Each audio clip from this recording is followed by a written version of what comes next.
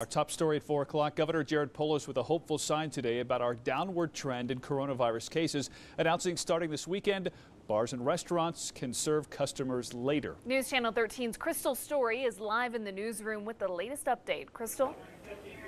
Lauren, the last 10 days were a big indicator for the governor that COVID-19 cases in Colorado have been going down, allowing the governor to ease up on the restrictions, but he's hoping this extra hour is just the beginning.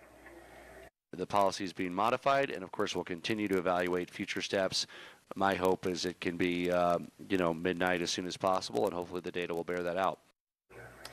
It'll be another month before Governor Polis moves forward with the decision to extend even later. For now, he and health officials are looking forward to Labor Day weekend, a big drinking holiday where he worries people will gather in large groups just like they did on the 4th of July. Coming up at 5 o'clock, we'll have what he said on students and teachers returning to school next week. In the newsroom, Crystal Story, KRDO News Channel 13.